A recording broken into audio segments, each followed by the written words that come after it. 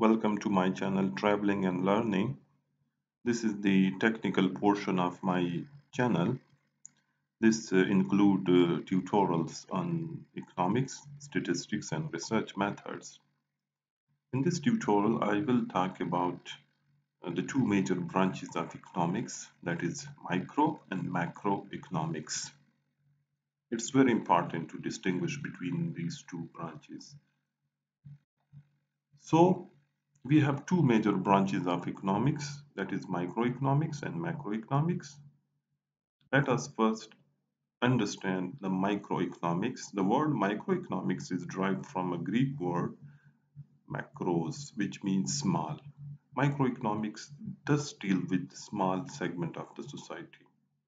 Microeconomics is defined as the study of behavior of individual decision-making units such as consumer, resource owners, and firms.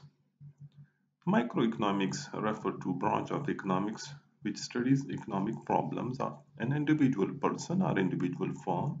It provides microscopic view of individual units. For instance, the study of economic problem faced by an individual when his income falls short of his expenditure, or a similar study of individual firm or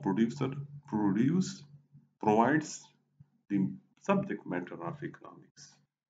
So on the other side, we have macroeconomics. It is derived from the Greek word makros, which meaning large. The macroeconomics deal with the aggregate economics.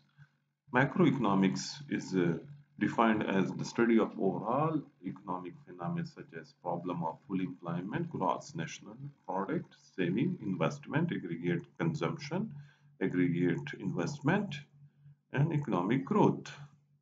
This is contrary to the microeconomics. The macroeconomics is the study of economic problem faced by a group of individual or firms taken together. It is thus a study of aggregates. For instance, studies of national income or expenditure, or of the scarcity of income in face of planned expenditure provide the subject